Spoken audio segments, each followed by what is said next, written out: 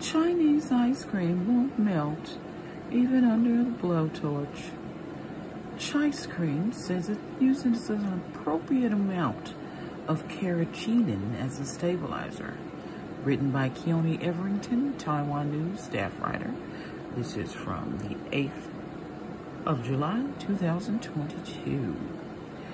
Ni Zhenxin attempts to melt the ice cream with a blowtorch.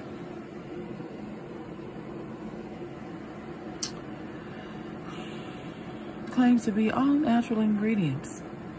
Feeling heat from Chinese consumers who are complaining that its product not only fails to meet at room temperature, but it is even impervious to a blowtorch.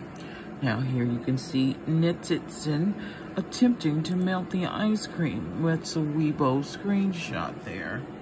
To get a close-up visual for you. The brand's most expensive ice cream product sells for 66 yuan. That's $9.84 US dollars, leading many Chinese consumers to dub the brand the Hermes of ice cream. In response to the controversy, Chice Cream on Wednesday, July 6, posted on its Weibo account that its products comply with national food safety regulations.